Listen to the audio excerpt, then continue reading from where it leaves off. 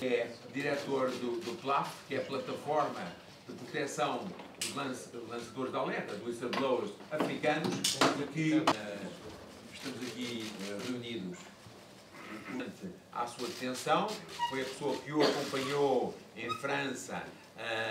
Il n'y a pas un autre lanceur d'alerte en Europe, dans la même situation que Rui Pinto, qui subissent la situation qu'il subit actuellement au Portugal, c'est-à-dire d'être détenu depuis maintenant presque un an. Il n'y en a aucun autre.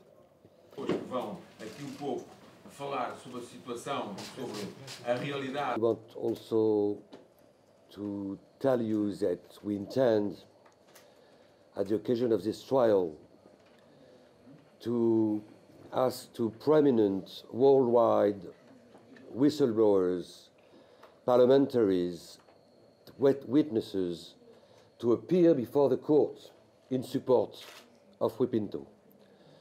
So this trial will be an opportunity for all the European public opinion to have a clear evidence of the outstanding contribution of Rui Pinto to public interest in Portugal and in Europe.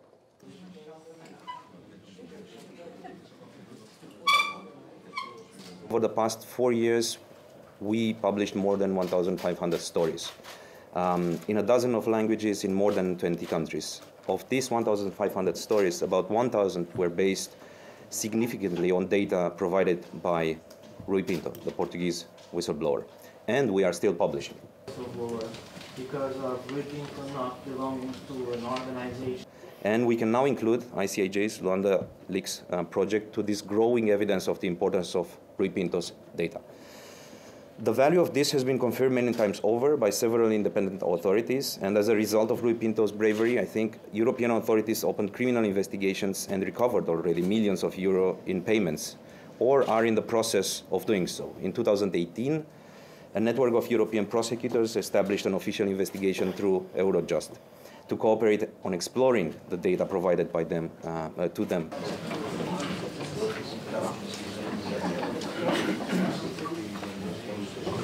When we launched the Luanda Leaks, we received dozens of messages from African activists, from people there thanking us, praising for the work that was done, thanking Rui Pinto for the fact that he helped to accelerate drastically the fight against corruption and the fight against kleptocracy in this country. And this person is now in jail. When he gave answers to questions that millions of Angolans were asking, he gave an amazing incentive to the fight against corruption, and for that we can only thank him. Foi dito que eu, pelo William Bourdon, foi que a detenção impediu que fosse. Il est un héros des révélations sur la corruption, comme Julian Assange est un héros des révélations sur les crimes de guerre, comme Edward Snowden est un héros des révélations sur la surveillance généralisée.